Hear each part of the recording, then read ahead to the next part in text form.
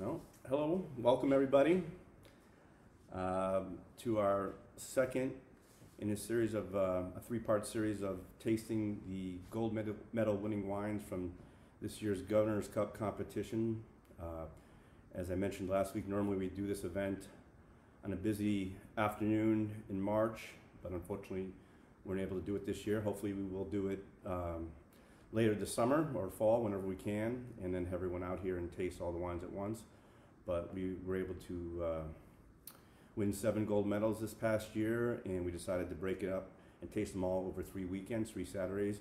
Ivy Haynes, our marketing manager, came up with this idea, and Ivy's the one who's coordinating the sales and shipping of these wines.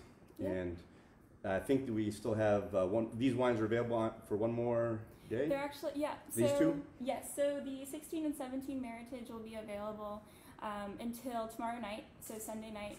After that, they're going to only be released in the future or in the next, when we have the gold medal right now we're tasting. currently doing the 15 Meritage is the current release, and and the 16 will be out probably, I think later this summer, this fall is when we'll release the 16.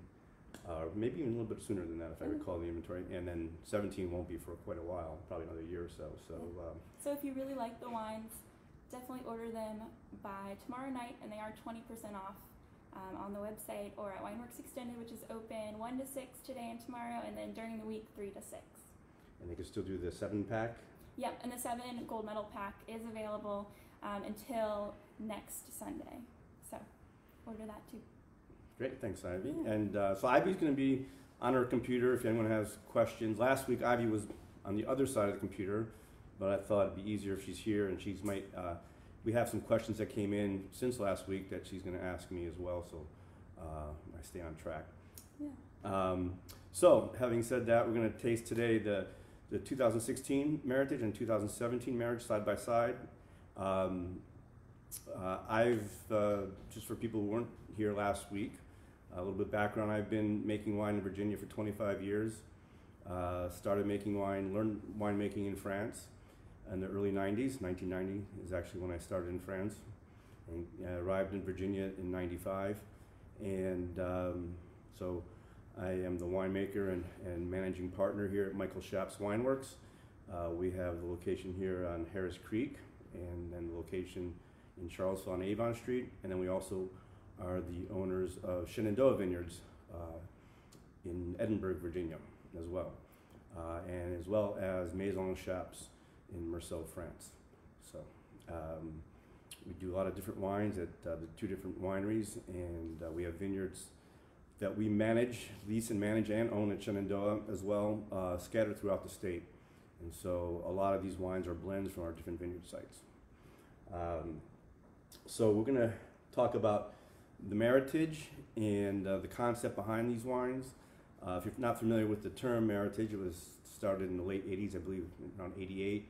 The Meritage Association was formed, and it's really an association that was established to kind of promote the Bordeaux blend that was very popular in California, and really wanted to come up with a branding of that style, and created the Meritage Association, which we've been a member of since 2007 when I made my first Meritage under my label. I've been making wines under the Michael Schaap's label since 2000, so about 20 years in Virginia as Michael Schaap's Wines in Virginia. Yeah. And so in 2007, when I started here at this facility, when we moved the brand here, I decided to start a Meritage blend. And the concept was to really make the highest quality wine that really is a creative blend of the different varieties that we were bottling as a single varietal, and taking our best barrels and coming up with a blend that really was a nice reflection of the vintage that was our best wine of the vintage. And so there's no recipe here. It's really a reflection of the vintage.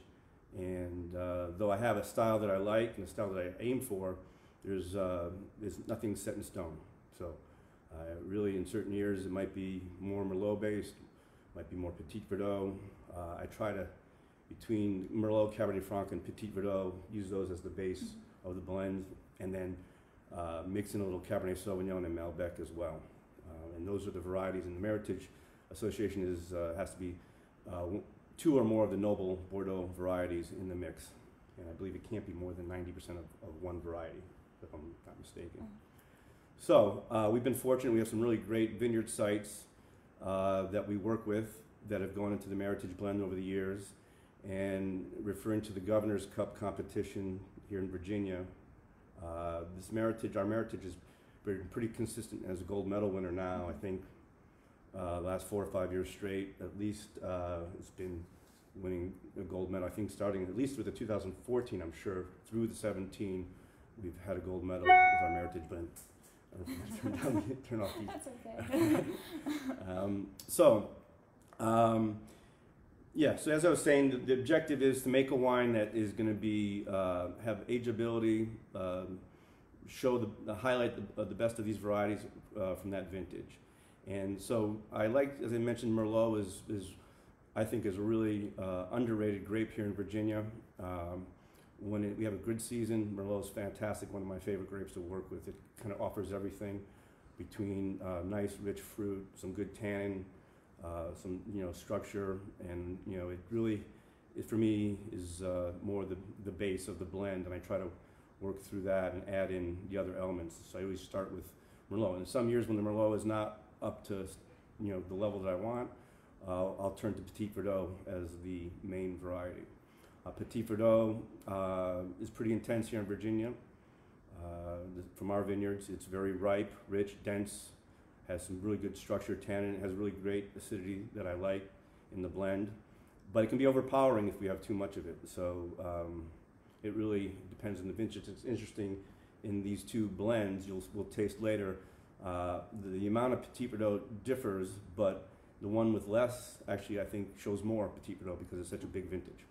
So then the Cabernet Franc is also a great variety here in Virginia. We talked about it last week. I like adding the Cabernet Franc in different amounts depending, again, on the maturity, the ripeness of the fruit, and how it blends in with the other varieties. But those are the main 3. Cabernet Sauvignon varies from not much more than 10% in any vintage, same with Malbec. They're less consistent right here in our area in Central Virginia. The heavy clay soils here produce a style that's a little different, more elegant style of Cabernet Sauvignon. Doesn't have the big structure you might find on the West Coast.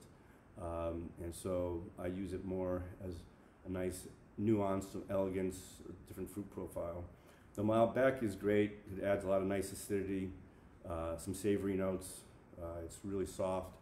And so it really has a nice component as well, but again, too much Malbec really is not my style. It doesn't really create the style wine that I like. So how do I come up with the blends?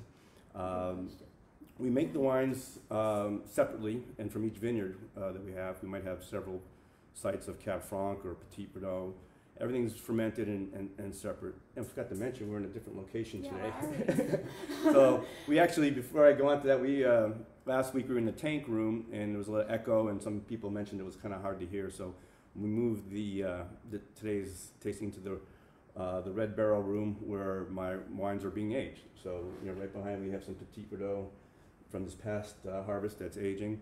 So the wines are fermented and aged in barrels separately, and then towards the beginning of summer the following year is when I really start to go through all the barrels, take notes, and kind of make comments and kind of score each barrel, what I think about them, and from those notes I start to piece together some ideas on what the blend should look like based on the quality of the wine, the vintage.